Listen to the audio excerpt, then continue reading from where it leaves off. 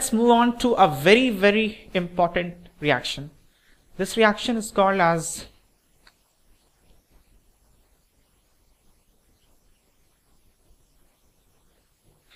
Hoffmanns Bromamide,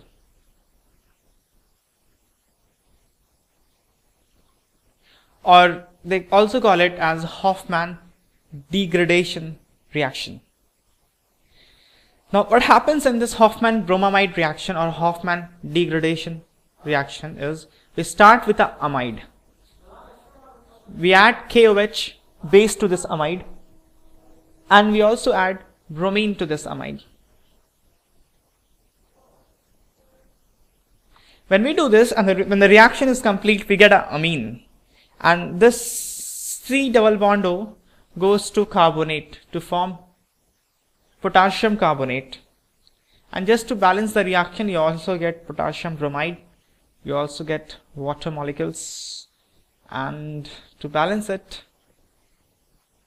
this is how you will balance it. The reaction is balanced.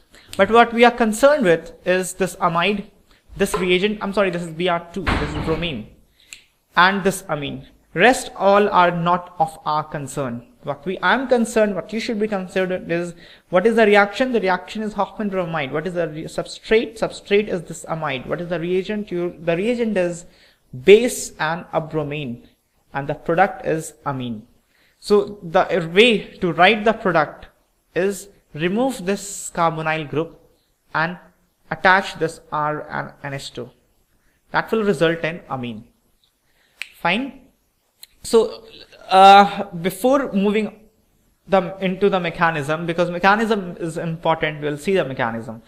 But in order to, you should quickly learn how to write the final product. So quickly, let's have some practice to write the product of this reaction. Suppose I add KOH and Br2. Now, looking at KOH and Br2, the first thing that should clinch into your mind is to identify this reaction. Reactions you have to identify looking at the reagents. Now, this reagent is KOH Br2. Now, this particular reagent can do many things. But if you're having an amide, this particular reagent becomes a reagent for Hoffmanns Bromamide, because Hoffmanns Bromamide will be carried out on an amide, and Hoffmanns Bromamide will have a reagent KOH Br2. So you have to look two things together. If this is an amide and if this is KOH Br2, then this reaction has got to be Hoffmanns Bromamide. And then you know how to write the product of Hoffmanns Bromamide. You remove this C double bond O, and then you add this NH2 into this CH2. So you will get ethanamide. Fine. Now, even if the R part is an aromatic ring like this, and if you're still having the base and Br2, then the reaction is still Hoffmanns bromamide, and the product, the rule to write the product will still remain the same. You just remove the C double bond O and reduce that amide to amine. That's how you will write the product of Hoffmanns bromamide. Fine. Now let's see how the mechanism of this reaction is.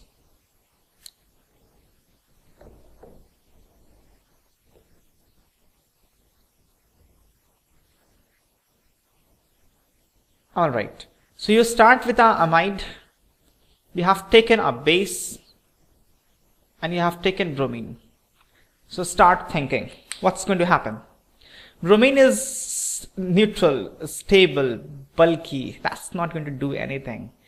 This is neutral, this is not going to do anything. Base is someone who's going to do anything. So hydroxide ion is the one that's going to initiate the reaction. Hydroxide ion is a base. So what base does? Base abstracts hydrogen from where? From the position from where if hydrogen is released, whatever is left out is stable. So that's the position here. Nitrogen is electronegative, negative charge on nitrogen will be stable. So the first step of the reaction will be acid-base reaction. Hydrogen will be abstracted from nitrogen. This base comes, abstracts hydrogen, and an anion like this will be generated. Now, the first step, and the second step and the third step of this reaction is similar to that of haloform reaction. I'm assuming that you have studied the chapter carbonyl compound, and I'm also assuming that you have studied haloform reaction there. So if you recall haloform reaction, what happened in haloform reaction was you took a group like this, methyl group on one side of C double bond O, and there we took a base NaOH or KOH, does not matter, and we took iodine. So the first step there was identical to the first step here, with the difference that the hydrogen was abstracted from carbon. Here you abstracted hydrogen from nitrogen. This kind of an ion was generated there as well. If you recall further, what happened there was this iodine was attacked by this C minus, and one iodine was attached to this carbon. So in the next step, one iodine was replaced one hydrogen on this carbon like this. Now the same step is going to repeat here. You have taken here a bromine. Now this nitrogen is going to attack bromine. From the front, one bromide ion is going to come out. So there will be a bond between nitrogen and bromine, and a hydrogen will be replaced by bromine like this. This is very similar to this.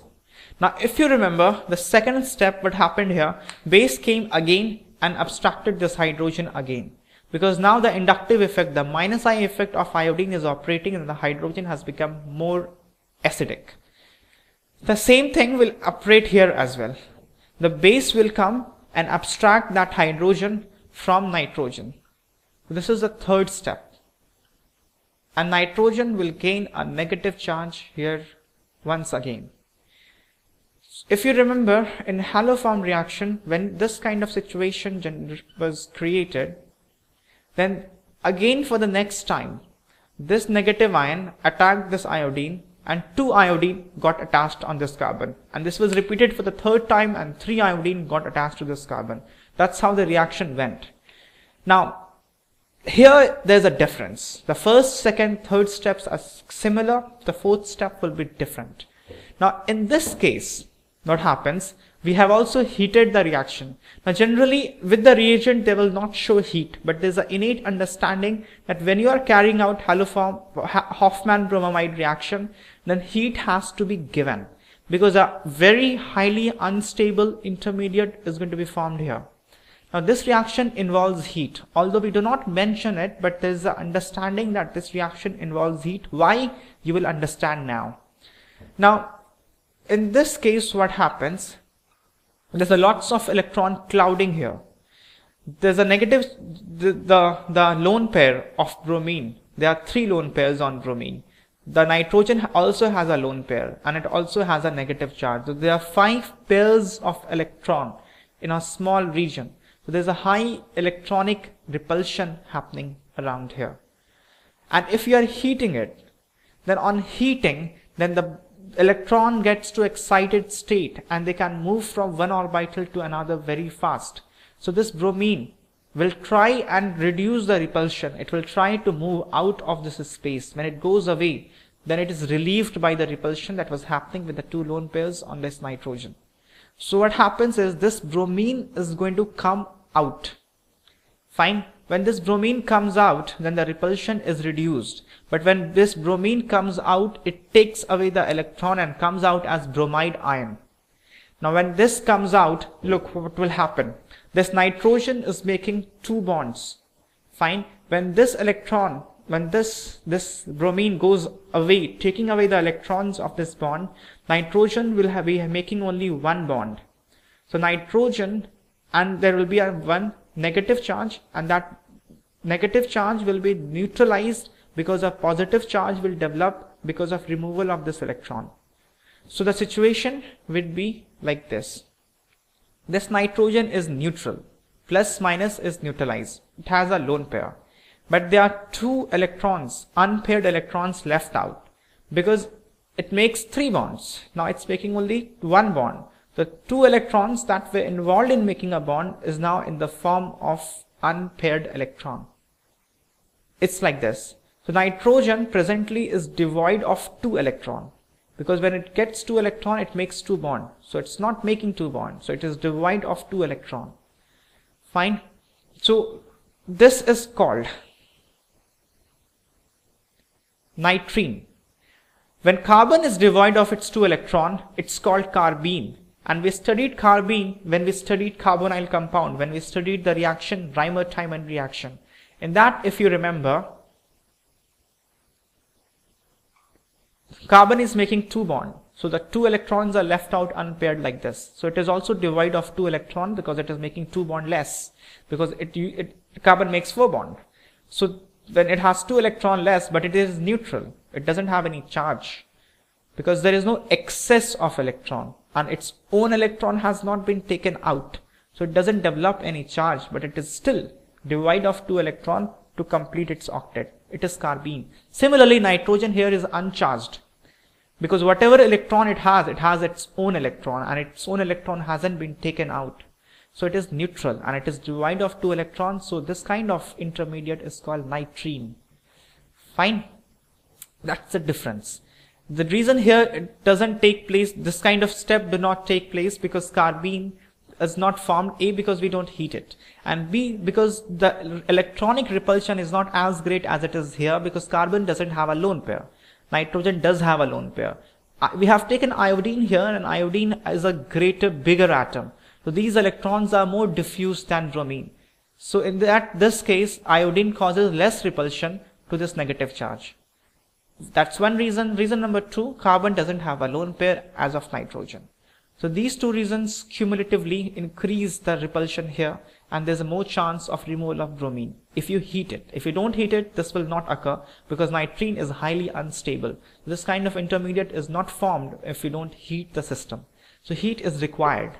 Nevertheless, if you have a nitrene formed here, nitrene will not be formed. As I have drawn the structure, this kind of structure will not exist like this because nitrogen is an electronegative atom, and electronegative atom do not entertain electron deficiency. So for the sake of understanding, I have drawn it separately, but it will not exist in this form. What will happen is, as we had seen in the case of Beckmann's rearrangement, this R group migrates to nitrogen. So look carefully. What will happen here is, when this R group migrates to nitrogen, this R and this nitrogen forms a bond. But this carbon will be devoid of 1 bond. So this carbon wants to make a bond with some other atom. Now nitrogen is having a deficiency of 2 bonds. So 1 bond deficiency of 1 bond will be fulfilled by this R group. But there's a deficiency of the second bond. So that deficiency will be fulfilled by this carbon because this carbon has broken a bond with this R. For the sake of understanding, let's break this bond like this, R dot and C dot. Now see, if this R dot comes and form a bond with this N, what happens?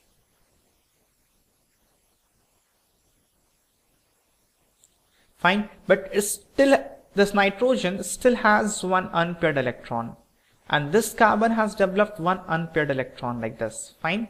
So there will be a bond formation between this nitrogen and this carbon. So what we are going to get is this. Carbon, nitrogen, double bond. There's already a bond between them. So if you rearrange it like this, then nobody has a deficiency of electron. All have its octet filled. Now something happened. You have deficiency of 2 electrons on 1 atom, and after rearrangement, no one has deficiency. That's the beauty. Because you have rearranged it like this. Fine. Now this is called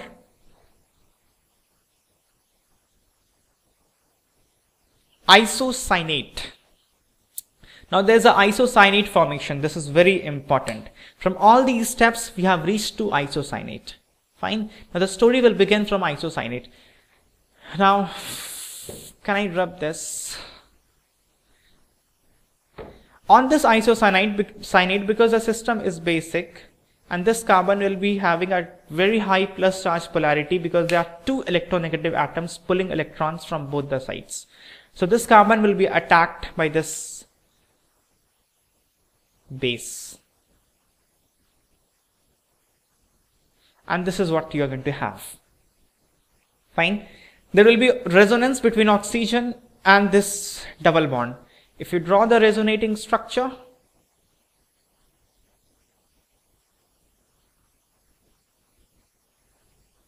you will get this. Fine, negative charge from oxygen will jump to nitrogen like this. Now, we have had this discussion before. When charge is on two sides, the side which is more unstable, that side goes for reaction. Oxygen is more electronegative than nitrogen. The negative charge on nitrogen is less stable than oxygen. So this is a reacting site. So there will be an intramolecular acid-base reaction.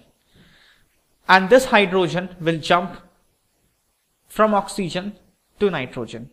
Intramolecular acid-base reaction.